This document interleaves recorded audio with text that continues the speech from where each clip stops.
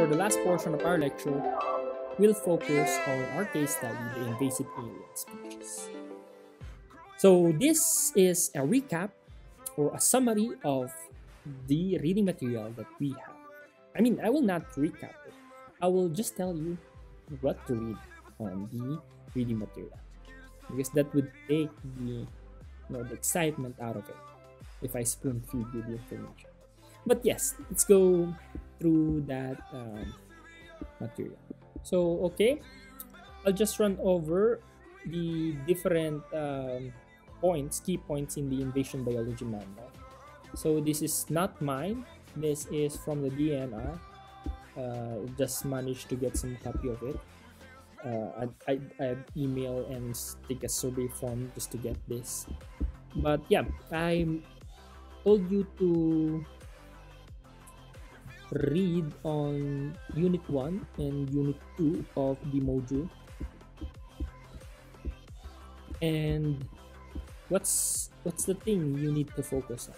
So remember CVD, or the Convention on Biological Diversity. When you want to define something and you want a real definition from it, look at CVD. It's an international convention on things. What are things? No? It's like a definition convention on things. And that's not what I want you to focus on. I want you to focus on the terminologies right here.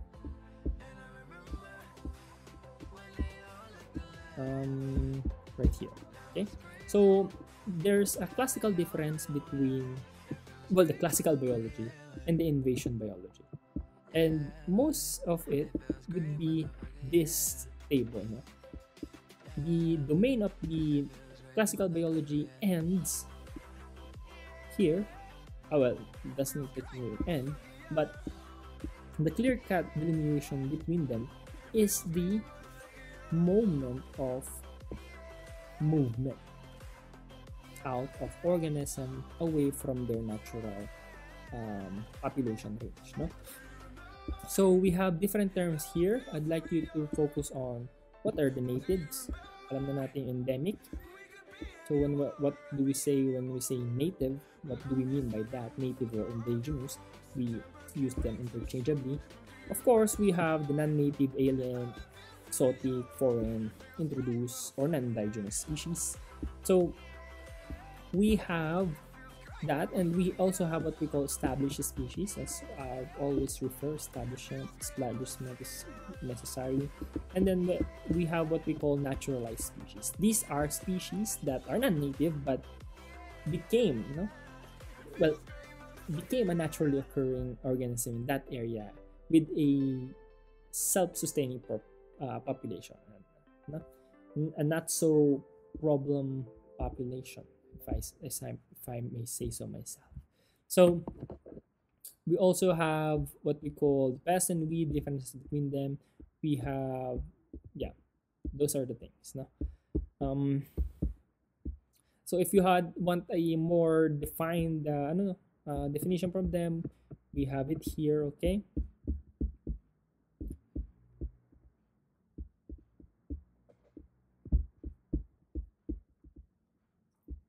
So next important thing you have to remember or review in that reading is the characteristic of your invasive alien species. We have survival, no, of course, they have high survival. We have a reproduction potential too. And we have a dispersal capability. Those three are the main reason for main characteristics of different invasive alien species. Remember that from here, no, balik ko lang ulit. Remember that there is a difference, no, between an exotic species, an alien species, and the invasive alien species. Okay, remember that. Okay, going back. So there are characteristics of this invasive alien species, and this paper have summed that up for us. No? So dispersal ability, reproductive potential, and of course the survival in the new environment. Those are the three. No? there are actually attributes of successful invaders, and these are those.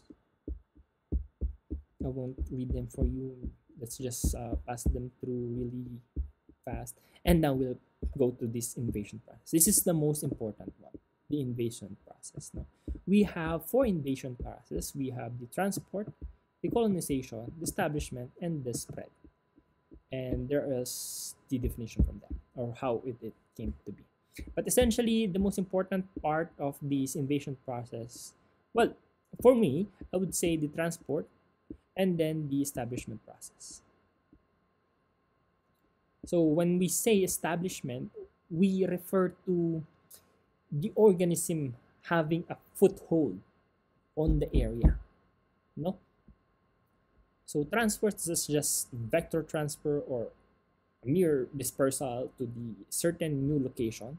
And then colonization is having some reproductive potential to continue its generation after reaching that new location. But when we talk about establishment, this is getting a foothold in that new environment. And then after that would be the successive spreading of the species throughout the other regions, like for example the Locos region to the Bicol region, things like that. No? That's entirety of the spread of the organism. Okay, so we have also what we call intentional invasive species, no, intentionally transported. This is the cases of your your organism that has been introduced by the government. So for agricultural purposes, like for food source, yung protein source daw, like your igat, no, yung mga catfish, or pagkain ng animals, no? Yung katulad ng sa Arachis pintoy. Minsan pang ano nga ate, pang ornamental din siya minsan, ang Arachis pintoy. So food source, like for the case of your protein food source daw yung ano, dahil kay Marcos, gustong-gusto ni Imelda kasi yung ano, escargot. Ito yung kwento niya. Si Imelda daw kasi nagustuhan niya yung escargot nung nasa Europa siya. Tapos nung bumalik siya dito, ayun, tara, dalhin natin, introduce natin to pagkain ng Pilipino. Tapos nung nandito na, dumami na yung golden kohol na inintroduce, pangit pala yung lasa, hindi kinakain ng mga tao. So ayun, no? So aquaculture din, yung introduction ng mga non-native tilapia, at kung ano-ano pa. So that's agriculture. For, of course, recreation, for hunting or baits. And then we have your ornamentals, no? So we also have environmental enhancement for that. So mga ornamental species like your janitor fish. And we have for environmental research and management. So mostly the biocontrol. Naalala nyo ba yung nagtapon ng mga palaka sa kanal para sa mosquito control? Yun yung mga examples nito, no? At yung paggamit ng mosquito fish para makontrol daw yung mosquito, yung kinakain naman ng mosquito ay yung mga mosquito fish ay yung mga itlog ng mga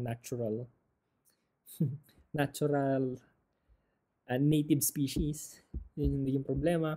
And ayun, no?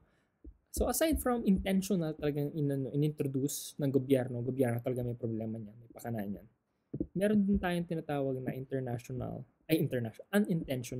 yung tinatawag natin sa mga ship ballast. Ito yung problema ngayon at nagiging talamak dahil sa interconnectivity ng bawat parte ng mundo. So ang nangyayari dito, minsan yung Pacific species na introduce dun sa Atlantic species at magkaiba yan. Dahil nga magkaiba, minsan nagkakaroon ng invasiveness, no? Ito yung mga cases ng mga isda na natatrap dun sa cargo discharge, ay dun sa ballast water, at yung mga cases ng barnacles, no? Mga ganon. Some are just contaminants. No? Or just a mere hitchhiker. So ayan, no? And then after that is the major hypothesis in invasion biology. This is would be the last important portion of this reading. Okay, so biotic resistance hypothesis, island susceptibility hypothesis. Um, the thing about biotic resistant hypothesis, it's mostly an ecological, well, proposition. It states that you need high diversity. High diversity, biodiversity is important in every ecosystem because higher biodiversity means resiliency or, yeah, resiliency or resistance or essentially being good ecosystem, I mean. And the lower the biodiversity, the more susceptible it is for invasion of, that's why it's actually hand in hand with island susceptibility hypothesis. Since if you think about it, islands are smaller continents. And since it is a smaller continent, since islands are small than your continents, I mean, you have fewer biodiversity in it. And if you have fewer biodiversity, it is more susceptible, no, to invasion than your continent. And then invasional meltdown hypothesis is a negative hypothesis. I mean, for me, it's a very negative hypothesis. It says there would be a cataclysmic event, no. So yeah, and then we have novel weapons hypothesis. So it suggests that the own that's why invasive species are successful is because in that new environment they are novel.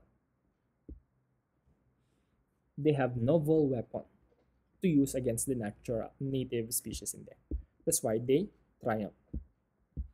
And then we have the enemy release hypothesis. It says that since there are no natural enemy, and this is the case for most organism, since there are no natural enemies for your invasive species, they have this release, that they experience this release, no, that's why they grow and boom in population. Then tense rule and so on and so forth. So that's all. Okay, that's all you need to study in this portion. So good luck in that. Now we'll move on the lecture again. The last part of our lecture still focuses on the anthropogenic invasive species. The invasive species pa rin pag-uusapan natin. And the disturbance or impacts that they could cause, no? So specifically, we'll talk about the mammal and different mammals, no? Small mammals that like your rats and your yeah, your small mammals that can introduce damage to crops and stored foods, no? And most of this damage is done by non-native species, though. And if you look at this, this is a vegetable garden. No, this is a cultivated land. We have a pine forest stand right here. We have a mossy forest. We have a lower montane forest. And if you look at this graph, I want you to pay attention to this graph, because in this graph you can see that disturbance in a natural habitat exists in a gradient. If you think about it, disturbance exists in a gradient, no? So disturbance in terms of deforestation, for example, it exists in a gradient. And sometimes that disturbance that is brought by humans is actually tied to the invasive species too.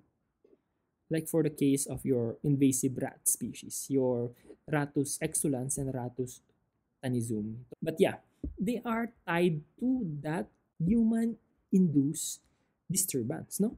And if you look at it, it is also a gradient, just like the gradient introduced by the deforestation, no? It's a gradient too.